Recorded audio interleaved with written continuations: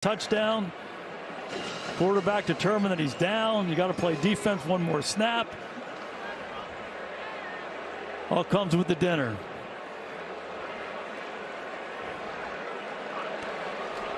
After further review, the quarterback's right knee was down. Therefore, the ball will be placed at the 35-yard line where it will be fourth down.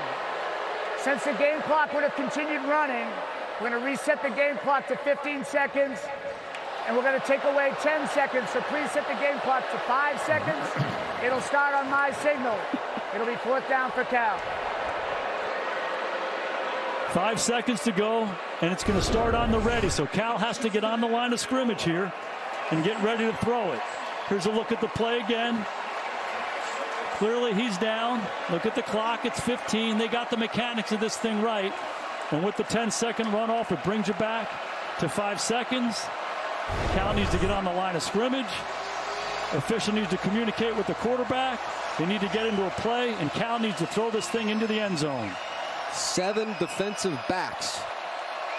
5-yard line or further back for the Irish. Here comes Foskey, forces a pressure. Plummer gets away from it, now lofts this toward the end zone, and that pass is still in the air and finally run incomplete. You gotta be kidding me. Both Hunter and Anderson in the area with an opportunity. It bounced, it bounced, it bounced again.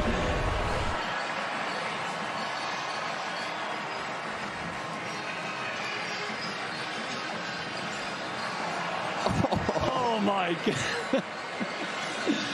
Wow, what a finish. A fitting finish to an unbelievable day here in South Bend. That was the only way this game could end.